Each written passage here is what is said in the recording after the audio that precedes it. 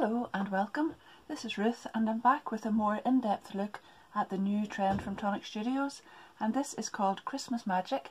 Now, I've done a short video just a while ago when it came out, possibly about a week and a half to 2 weeks ago, but I didn't have all of the products then. I actually only had very few, but I wanted to show you the sort of basic feel for the thing, and I said I'd come back with a more in-depth one when I had everything. So this is it. Well, actually this is what is all available from Tonic at the moment. So if you haven't already seen the other video and want a quick look, because I did make a really nice card with it as well there, I'll put the link down below to that. And if you'd like to subscribe to my channel and hit the notification bell, then you'll be able to see any more that follow. Also, don't forget you can share, and please leave me a little comment and let me know what you think about the video. So let's have a little look. There are 5 different papers in this first of all, so as you can see I've only got a small sample of this because I've used all of mine up, but this one is called Snowbound and it's absolutely beautiful. You can see the lovely, not so much a texture as a beautiful patterned sheen off that one. I can't really describe it other than a patterned sheen, but it's really, really beautiful. That is Snowbound. Then we have Starlit Sky, which is this kind of pearly one here.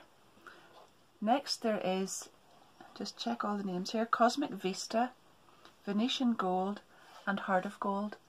Now I'm always wary of bringing that Venetian Gold too close to the light, but you can see the rest of them there and they are absolutely stunning, particularly that foiled one there. You can see the sheen off that.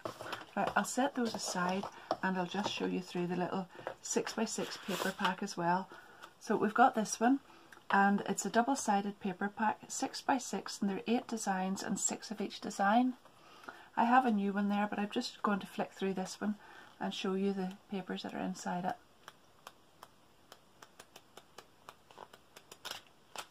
And you can see I've already been using that one. This is a really beautiful washi tape, and there are 3 different designs on it. 2 of them are ultra fine glitter texture, and the other one is a beautiful stripe and spot there of the gold foiling on it. So there's lots and lots of different things you could use that one for. I love using washi tape in place of ribbon, or just where you don't really want to cut a fine stripe of card. You can put this on really easily and it just changes the texture up very, very quickly and beautifully. So that's that. Then we have Pure Sheen Sequins. So these are actually golden stars. Can you see that? Isn't that absolutely beautiful? And then we have Iridescent Circles, and those are different sizes in there. And I've already used those on some projects, but not ones that I can actually show you today, unfortunately, but I will be using those again. Now if you keep an eye on the rest of the videos, I definitely will be coming back using lots and lots of these products. I'm going to use some of them to make something today with you, but I will be using this for other things as well. So there are 2 brand new embossing powders. This one is Golden Egg and this one is Carbon Sparkle. So you can see that this one has a more black base to it with a little sparkle through it, and this one is a mixture and it looks like gold and silver and a slight little darker hint to that as well, and maybe a little bit of thicker glitter in both of those. We've also got a beautiful glitter drop here, and this one is called Gold Dust. I actually love glitter drops. I love all of the drops, but the glitter drops are particularly nice because just at the end of a project you can add them on and they just give a really, really beautiful finishing touch. Now there's Pure Sheen Glitter as well, and that is ultra fine. Look how fine that is. You can see it in the bottle there. And this one is called Stardust. Then we have Expanding Mousse, and this one is called Tricorn Black. So if you haven't used Expanding Mousse before, you spread this with your spatula or whatever, but usually a spatula, and normally through a stencil, and then when you remove the stencil or whatever and you use your heat gun, this one will expand and become quite puffy, and it's a really, really interesting texture. Then we have Stone Drops, and these ones are Inkwell Black. Now Stone Drops are a kind of a grittier finish than the other crystal drops. Then we have Vintage Drops, and these ones are called Gilded Gold. The light was shining that I couldn't see what they were called, but Gilded Gold, and if you know vintage drops, they have got a beautiful matte finish to them. But hang around because I will be using lots of these. This is a beautiful mica spray and it is called Pearled Ivory. So you can see the mica floating about in there and you'll get a really, really beautiful sheen off that when you add that to your project. We've also got Dream Drops, and these ones are called Golden Shimmer. So it's a white base with a little golden fleck through it. And Dream Drops are iridescent, so that is absolutely stunning whenever that dries. Then we have these dual dot markers, and I said in my last video that my kit video actually, because you got to trial these in the last kit, I said I'd be using these a lot more, and I'm definitely going to use them in this video because they are definitely underrated. I love these things. Now there are actually 2 ribbons, but I haven't got them, and Tonic themselves don't actually have them at the moment. But I can tell you that it's Glamour Gold, and that's a 3mm one, and 16mm Pearl Noir. But they will be available hopefully next month. That will be September from Tonic. And in the meantime, I'm going to have a little look, and I'll be back in a moment or two and we'll try out some of these things. I love all these dies in issue 4 of the Christmas magazine, so I thought I have a video before where I used them with the magazine papers and colours, and that's all sort of red and silver and whatever. But as I actually mentioned in that video, which I will link down below because the magazine itself is actually still available, but even if you have got it and haven't seen that video, you could have a little look over at it as well. But as I mentioned then, the papers and whatnot that are in the magazine will eventually run out as you use them, but those dies will just go on, and you can use them with whatever colours you've got, and they're absolutely perfect with these colours. I thought I'd do a really big card this time, so I've picked a 7x7 Craft Perfect card, and I've cut a layer of Cosmic Vista, and that's 17.5cm square.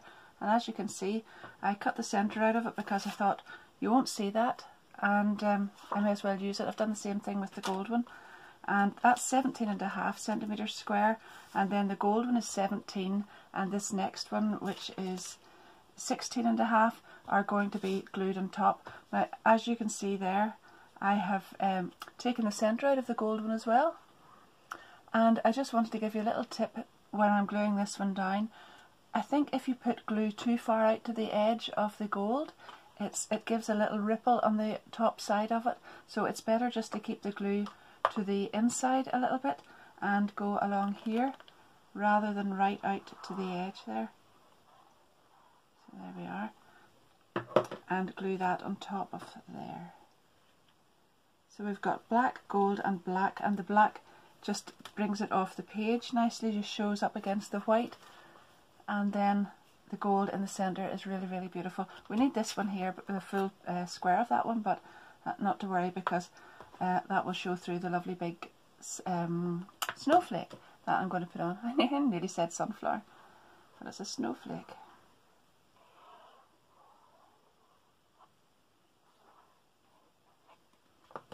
And then that right on top of the 7x7 card. And you can just see a little bit of the white the whole way around there.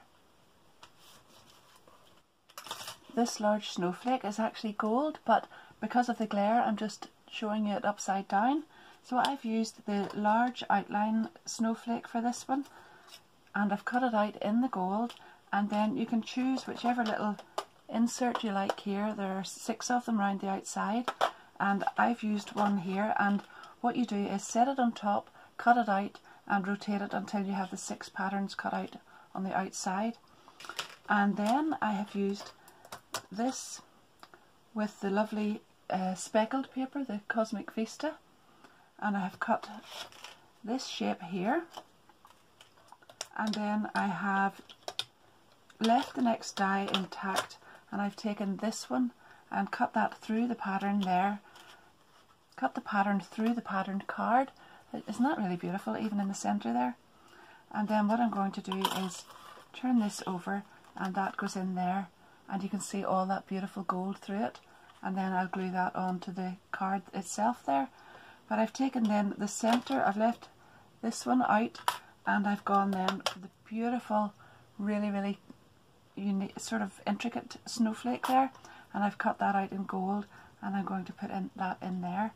And then I've taken the little sentiment with the backing plate on it, here and here, and I'm going to glue those together with my little fine tip nozzle, the new precision nozzle from Tonic, and I'll put all that on there. And that is really stunning, and I haven't even touched the Nuvo products on it. I've just stuck to the die cutting and the lovely cards from the trend.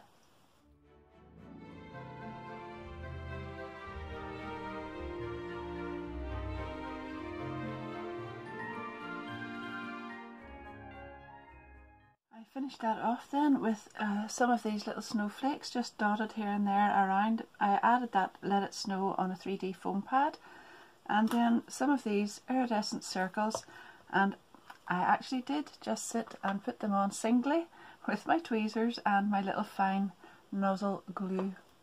So I thought the overall effect turned out really well, but you can just see those here and there, and I think it actually was really worthwhile, although it was a bit boring to put them on, but it only took a moment or two.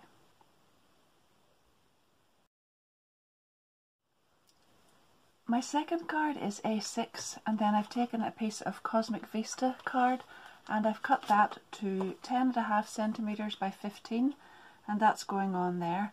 And then I cut a piece of Heart of Gold card, and that measures 10.5 by 7.5 centimeters, and I'm putting that across here. But I've also used this die that is intended for the rosette. That's this one, and it's absolutely beautiful if you cut that off and use it as a border. So that's what I've done here. You can see on the back of it here, I have trimmed this across, and I've done exactly the same thing here.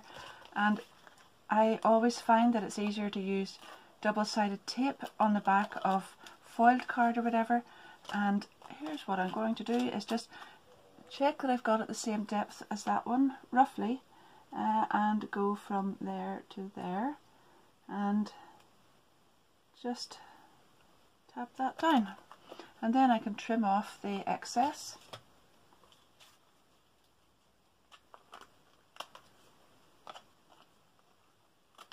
And we're good to go. So that can go across the card like this. That will get glued on there, that will get glued on there. And I've taken some of the beautiful snowbound card. I'm definitely going to have to get more of that because that is so pretty in behind that snowflake. And that is going on there.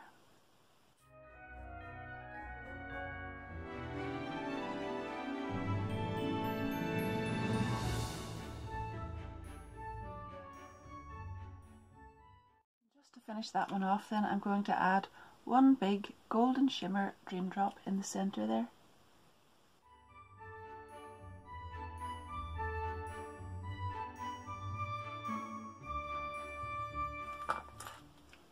For my next card, I've taken some of the Starlit Sky paper, and I've got this die that cuts out the beautiful snowflake, and I've just placed that upside down, and I'm going to place it randomly here and then draw around the inside of it with my dual dot marker. And this one is the Empire Gold one.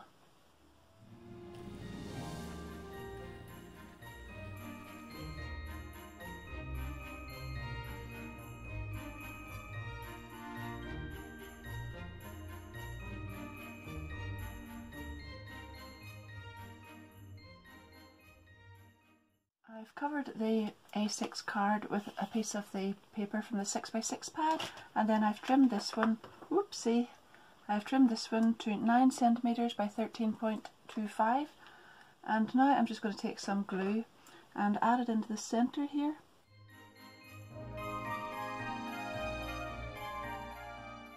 And I'm going to tap some of these little golden stars confetti on top, and then I'll shake off the excess and leave that to dry.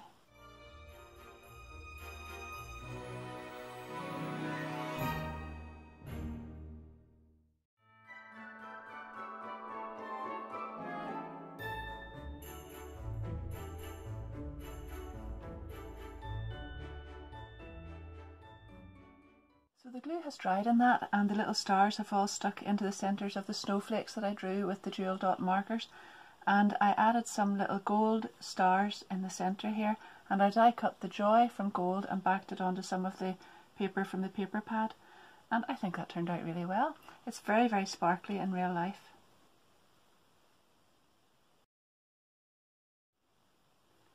I'm going to try some of the expanding mousse now. So I've got a piece of the card in behind there and the stencil over the top.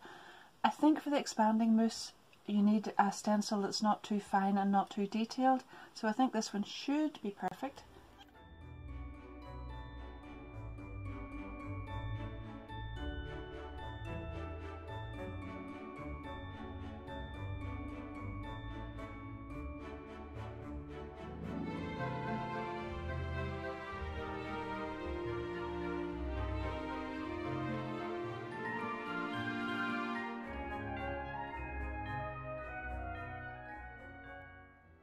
I'll add some of the glitter over the top as well.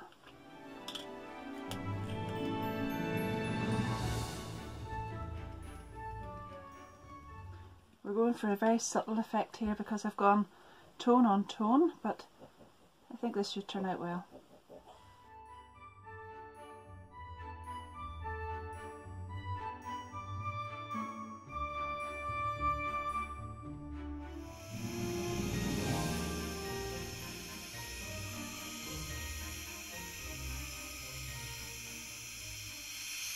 Doesn't that look really beautiful? It's a very, very subtle effect, as I said, but you can see how the hearts have risen with the expanding mousse, and that glitter on top is really just beautiful. Now I've already got some double-sided tape on the back of this, but I want to add some washi tape in a strip down the side, so I'm going to do that now before I put it on the card. Probably cover, yeah, it'll cover one of my rows of hearts, but that won't matter.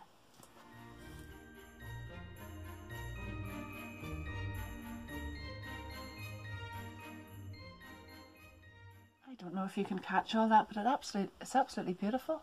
All that glitter and the washi tape and everything. So I'm going to go for total glitter overload, and I've got gold dust glitter drops here, and I'm going to add some to the centres of the big snowflakes. Actually, all of the snowflakes. I've only got 4. There are my finished cards, and I've used quite a lot of stuff out of the trend, but not everything, so hang in, and in a future video you'll probably see the rest of it used. So there we have it. There's the large one. I think that's a really elegant looking card, and it doesn't have any of the mousse or anything on it, but it's really, really beautiful just with the gold and the black together. And then we have this one, and I think that gold border just sets that off, and I love that great big drop in the middle there with the dream drop. And then this one, which I think is totally different from the others in that it's hand drawn and whatever. And then last but not least, this one with the beautiful glittery hearts on it, and then the big snowflakes. So I hope you've enjoyed that, and it's certainly well worth having a look at that trend and seeing what all you can use it with. This time I've used it with Christmas cards, as I said, but it's not just for Christmas. So don't think you have to limit yourself to those dies or whatever. Just look in your stash, see what you've got, and give it a whirl. And thanks very, very much for watching again. I'll have my affiliate links to everything that I've used down below in the description, and thank you very, very much to everyone who uses those. I gain a little commission from that, but it doesn't cost you anything extra. So thank you very, very much. Don't forget again to subscribe to my channel and hit the notification bell. Share if you can, if you like. Give me a thumbs up if you've enjoyed it, and don't forget to leave me a little comment. And thanks for watching once again, and until next time, happy crafting. Bye bye.